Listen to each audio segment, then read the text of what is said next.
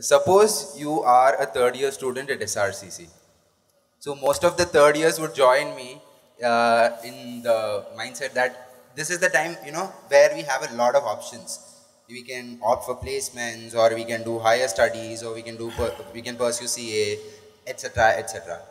But at times it happens that our vision or our goal about life is different from that of our parents. Have you ever come across a situation where your goals are not in line with your parents? And is Sure. it okay to, kind of go against them? See, they had goals and goals, I had none, so I never came across such a thing.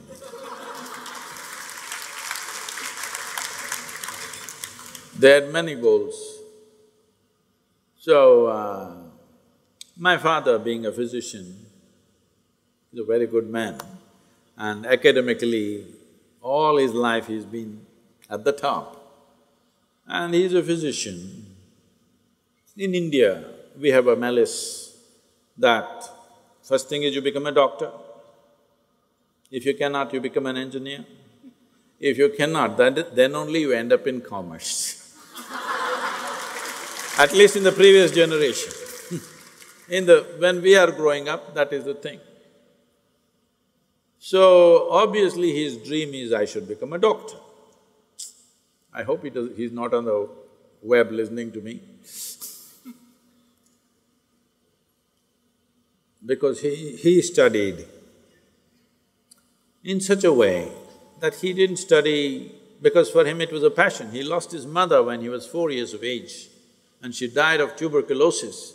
So though he's from a very large business family, he committed that he will become a doctor because somewhere a 4-year-old boy felt that if there was a good doctor, the mother would have lived. So he committed that he wants to become a doctor.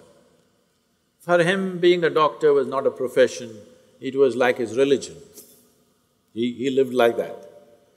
So naturally, he wanted all the 4 siblings, all his 4 children rather, to become doctors. First one didn't become, second one didn't become, third one didn't become, I got caught.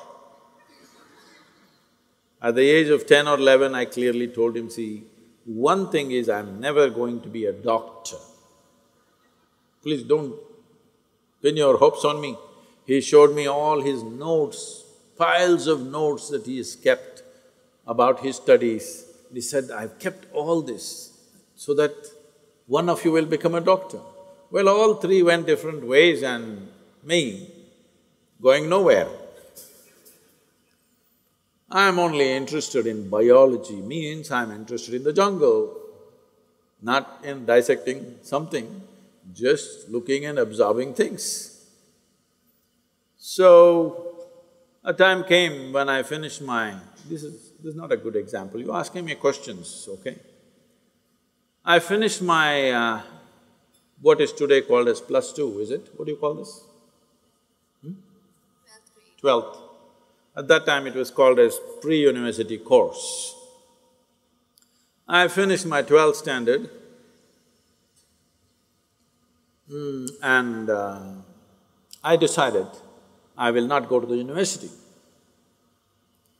By then I had cycled across southern India, I had seen more life than most people would have seen. I had done some small tradings of this and that and earned a lot of money. Lot means in those days, a few thousand rupees. Maybe I had 50,000–60,000 rupees when I was 17 years of age. All rolled up, I didn't know what's banking, so rolled it up and put rubber bands and hid it all over so that my brother doesn't steal. So, I have a lot of money and I have a bicycle and I want to go to Moscow on my bicycle, I'm preparing for that. So I'm not going to the university for sure. In this family, if you fail, there's an advantage, you don't go to the university. If I knew that, I would have just failed. But the problem is I had passed. So I said, I won't go to the university, I will educate myself. I said, what? Not going to the university? I said, no. Then, once I said I'm not going to the university, suddenly I became such an evil in the family, Everybody started looking at me, what is wrong with you? I said, well, I want to educate myself. How are you going to do it? I said, I think I'm doing it pretty well. But if you insist that I must read and study, then I decided that 1 year I did something very unique and uncharacteristic of me. That one whole year, just to handle the reaction I got, I couldn't understand, what are they reacting to? I don't want to go to the university, what is their problem? First of all, I never understood why I should go to the university. Nobody ever told me why I should go to the school. So I went to the Mysore University library every day. When the library opens at 9 o'clock, I was there, I was the first customer. When it closed at 8 o'clock, I was the last one to get out.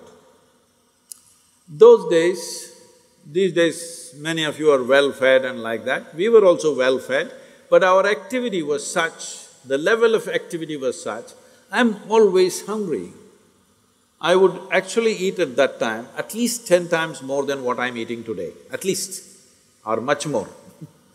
So I'm always hungry, doesn't matter how much I eat, I'm always hungry because my activity levels are such. This 1 year, I went without a lunch. It's not a small thing for you, you can easily go without a lunch. But for me, who was scrawny and a concave stomach all the time, going without lunch for 1 year was like a big feat. I just read anything to anything.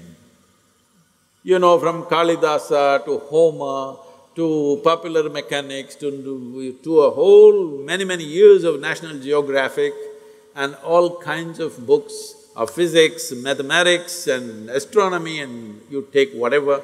1 whole year, every day, 11 hours a day, I read and read and read. That's the only reading I did. After that, me and books don't go. Then after 1 year, I realized that just gathering all this information is just waste of time for me. And when the next academic year came, there was drama at home. My mother was crying and said, what are you wasting your life for? We thought you will become this, you will become that. I said, I don't know what I'll become, but she put so much pressure, just get into some college. Whether you go there or not, I will not ask, just get into some college. Then I thought through this and I said, okay, I'll do literature, English literature, because in this 1 year I had developed some appetite for reading literature and poetry. And I myself was writing many poems about just about anything. So I joined literature. I went to college. On first day, a teacher comes and reads a book. Everybody is writing down, karra karra, these days it doesn't make noise, those days fountain pens, karra karra karra karra, 50 people are writing karra karra. I don't like this. I said, see, I just looked into the teacher's book, then I saw it is a handwritten book, that it's her notes. I said, ma'am, if you give that book to me, I'll make photocopies of this and give it to everybody. You don't have to come, we don't have to come.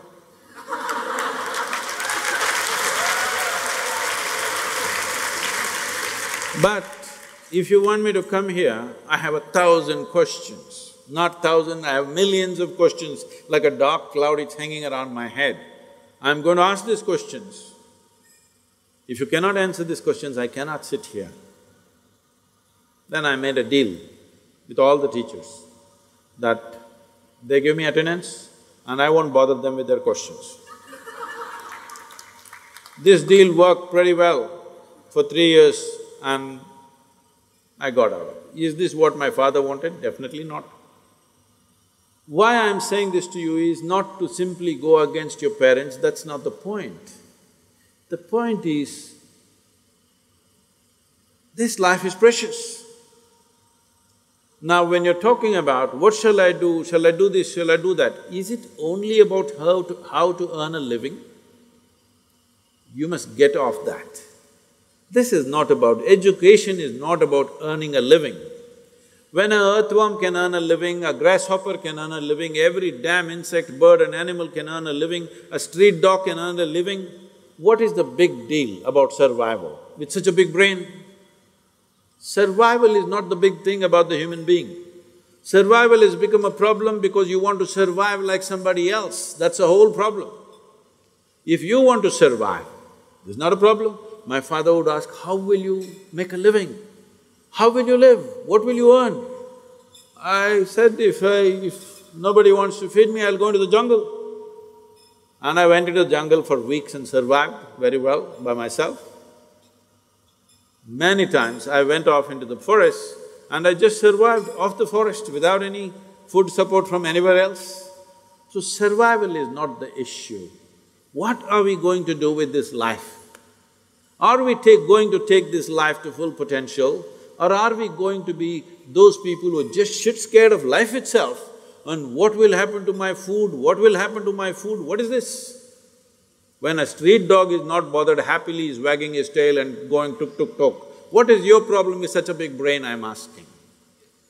You don't educate for survival, you educate because you want to expand your horizons. You want to make this life into a worthwhile life, that's what that matters.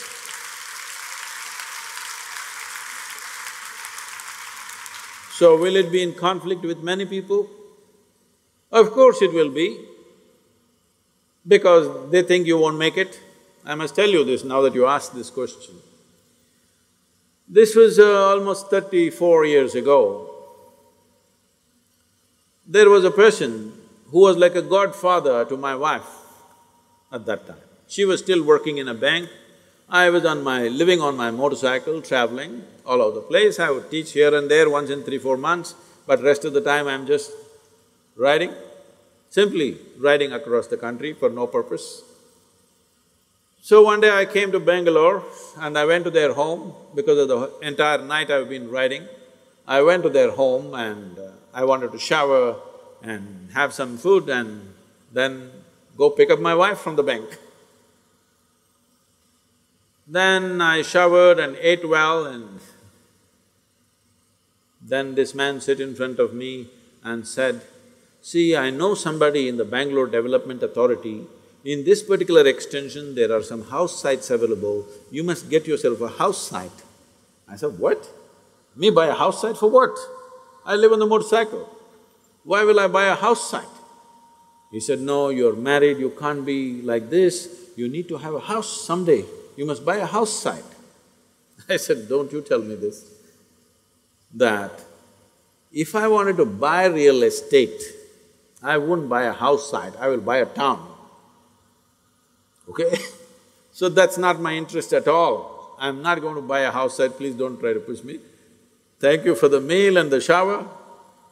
But then he looked at me hopelessly and asked, "How long will you go on like this?" I said, as long as my marbles roll, that's about it. That's how long everybody goes about in their life. Then I went out and I didn't see… and I met him here and there. For about 18 years I had not met. In 2017 see, the problem is just this, people value something only because it's recognized by somebody, that means they're blind, isn't it? If you look at this, you must know this is light. You look at this and you don't know what it is. And I said, see, that is light. That means what? You're blind, isn't it? Yes or no? So after 18 years of no contact, he called me in 2017 because the government gave me this Padma Vibhushan. He called me and he said, "I never thought your marbles will roll this far." Okay. So unfortunately, a whole lot of people can see light only when you say it is light, otherwise they can't see it. Don't go by such people, whoever they may be, doesn't matter who they are.